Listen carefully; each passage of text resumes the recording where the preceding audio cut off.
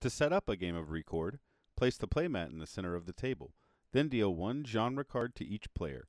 Be sure to keep your genre hidden from other players. You then deal 3 chord cards face down to each player. Give each player one starting song card to add to their hand of chord cards. Finally, place the guitar picks in the bag. For wild picks, add one more than the number of players. On your turn, you select one of 3 actions and carry it out. You may take a pick from the supply and then place it in an available space on the fretboard.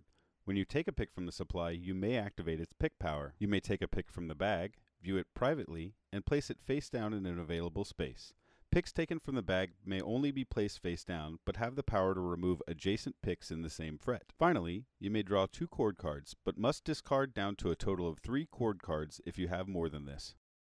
To score a chord, the picks shown on your card must match the locations and colors on the fretboard. Note that this can be done during an opponent's turn. To score a song card, you must complete all chords listed on the card.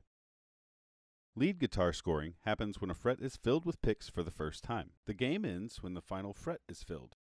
At the end of the game, you reveal your genre and gain lead guitar points for it. Add your completed chord card, song card, and lead guitar fame points all together. The player with the most fame wins.